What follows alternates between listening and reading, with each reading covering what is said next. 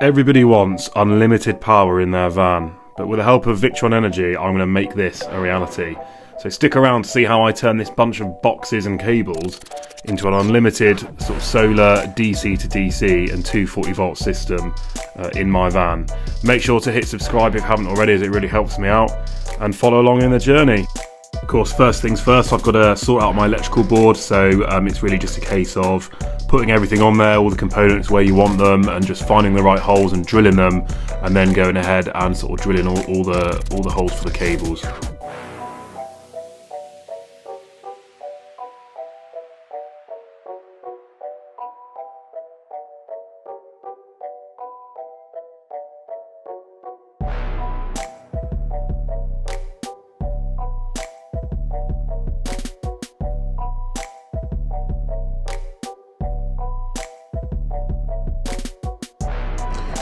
Okay, so what I've done here is I've pre-drilled all the holes according to the wiring diagram, where the wires are going to come through this board and connect on. So what I want, this probably is the only exception, this wire here from the smart shunt. I basically want to see no wires on the front. They're all just going to disappear through these holes, and then they'll either pop back through another hole, connect to a bus bar or to the mega fuse box, or the 12 volt loads will come in here. So all I've got to do now is just drill the holes down here, nice and a sort of equidistanced, and then I can basically get on with the install. But what I'll do is I'll dry fit everything, and then I'll show you the raising and lowering system that this is going to be on, so that I can access it and work on it. And then it'll be time to actually run the cable in the vehicle and get it installed. So without any more delay, let's just get on with it. If you want to see how I built this secret electrical cupboard, there should be a link in the top right hand corner for you now to go and have a look.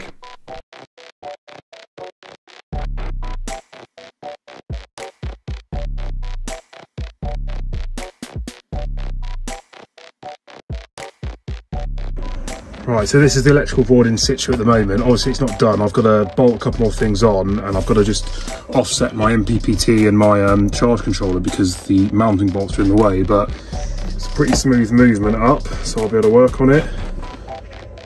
Yeah, it looks pretty good.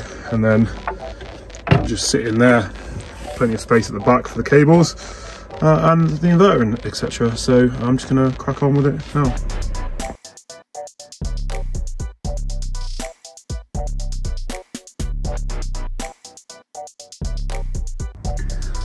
Okay, the first thing you're going to do when installing your DC to DC charger is obviously put it on your electrical board, find somewhere good for it to go, and then we've got to think about running cables. So mine is in my electrical cupboard here, and my cupboard moves up and down and folds away out the way, but I'm going to show you how to run the cable and where I've run it through the vehicle and through the bonnet.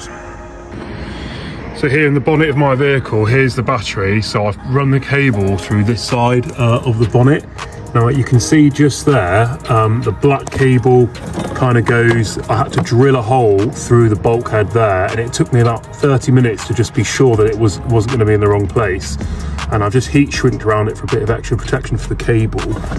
And the live wire, you can just see it poking in the bulkhead there, goes through an existing cable hole for the bonnet release, but it was just too tight to get the black cable through there, which doesn't really matter because they're both going the same place once they go the other side of the bulkhead. But as you can see, I've given myself enough space here to terminate these onto the battery, and then that's what will charge the battery essentially. So I'll show you where I've gone through the vehicle now. I'm going to run it round this console. It's going to go straight down the side of the seat, behind the seat, and then clearly it's going to be under the carpet here, so I'm going to have to remove this chair. And then the cabling and the trunking is just down there, so I'll then run it behind my kitchen unit, and the cables already are poking out in here, and then I will feed them through the hole in there, and it will go straight into my charge controller here. So first thing we've got to do is lay that cable for this.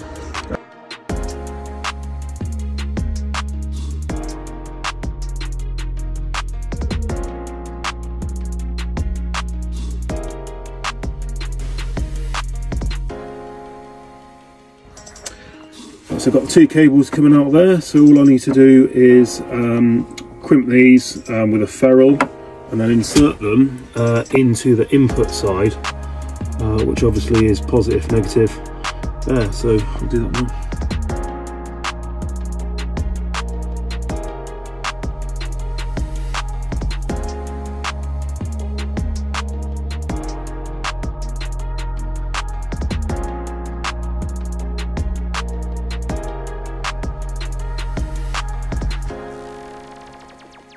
If you want to see a full video on how I've done my inverter and how I've installed it, I've got a sort of 7-8 minute long video that will just pop up in the top right hand corner now. So just make your way to that video to see the real in detail depth of how to install a 240 volt system in your van. But in this video we're just going to blast through it because it's 8 minutes long and no one wants to spend 8 minutes looking at that.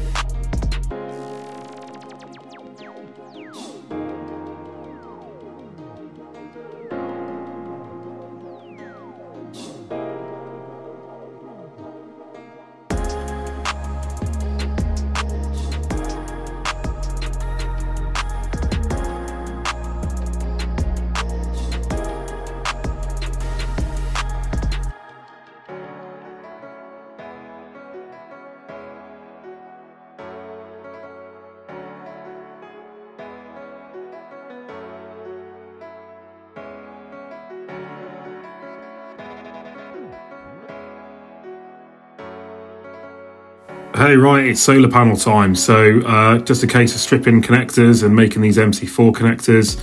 I actually got the wrong one. I had to buy another one and get it sorted, but I checked the continuity there just to make sure. And then it was a case of just fitting it. So I just went outside and shoved it on the roof, measured it up so I knew where to drill the holes and was good to go.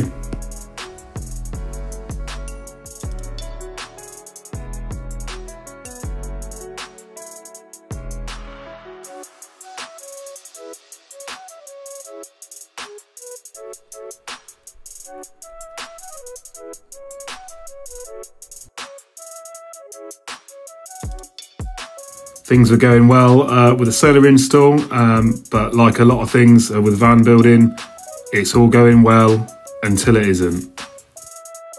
Right, so you won't be able to see it too clear, but I lent this on the table at a funny angle and I've basically smashed the entire solar panel, which is really annoying for several reasons, not least because I've already bolted half the roof rack to it. They also cost about 400 quid, and that means the solar's not getting done today. As you can see, this is not the biggest table that I used, and that's why I've smashed it. So, lesson very hard learned.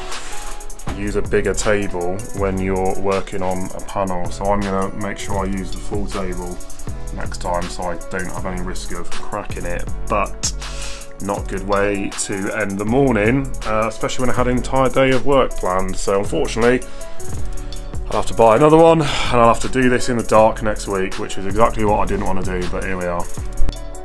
Right, so here we are, next week is here. So I'm just measuring up the new brackets. I thought I'm going to fix them using these L brackets because it'll stop it rattling like a skeleton in the biscuit tin, so it's also much more secure. So I'll just get on with it now and just get it on the roof. And here's what those brackets look like, fixing the solar panel to the roof. Really good job and absolutely solid. Now what I'm going to do is remove those cables off the back. I'm going to drill a hole about here in the van and then feed the cable, hopefully down this wall here, down here, and into where all the electronics are. But that's going to be the fight right now, and you'll just get to watch the time lapse. So yeah, let's go.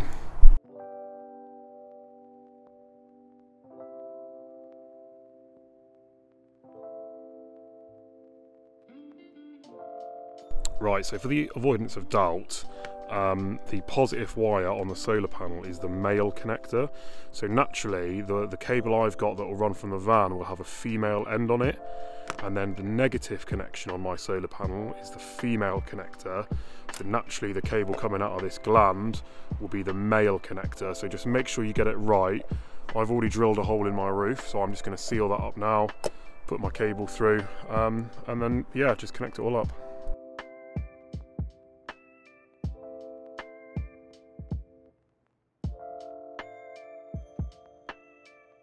Right, okay, so I've got the solar cables coming down here. They're obviously going to be behind this panel, and then to distinguish them, they're in one of the cable runs. So they pop out just back here. So what I need to do is put them into this double pole solar breaker, which I've got for some reason is like full on like IP65 waterproof. Not going to get any water down there, but I'm going to shove it in the top there. So it's going to sit on the wall under here, obviously, so it's going to sit in there. It's going to have the 2 input cables in the top, and naturally the 2 outputs out the bottom. It will then feed into the back of the board and into the MPPT, and then I can connect the connectors up on the roof, and then it should be good. Obviously it's night time, so it's not going to work, but you're just going to watch me now wire this up, which is super simple. 2 wires in, 2 wires out. Just make sure I've got the right positive and the negative one, and that's that.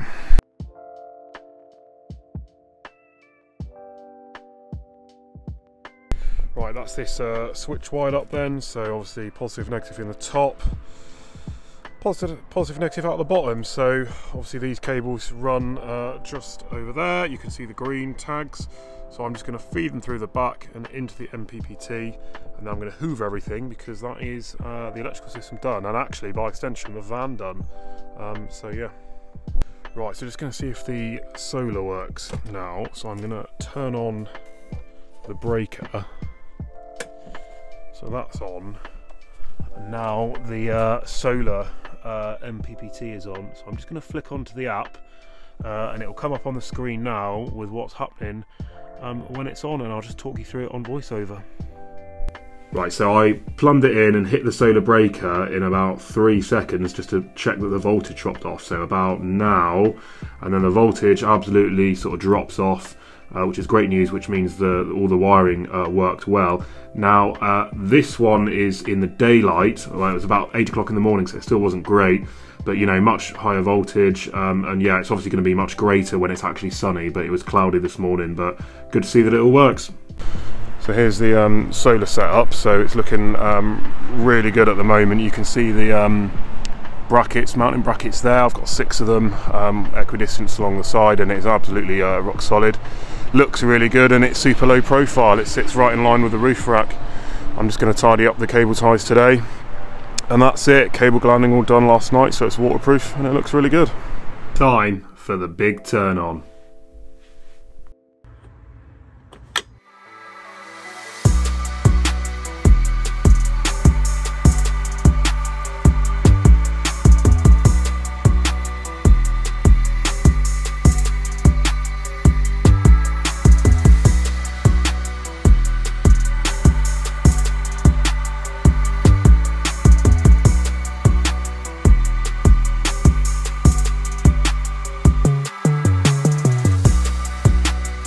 So annoyingly, my battery hasn't turned up yet, but it's a lithium battery from FOGSTAR, 230 amp hours. So hopefully that will be here soon. So I've obviously just mocked one up. The power figures that I have for the summertime are with 1 hour of driving, unlimited power, so I won't ever be able to deplete the battery bank.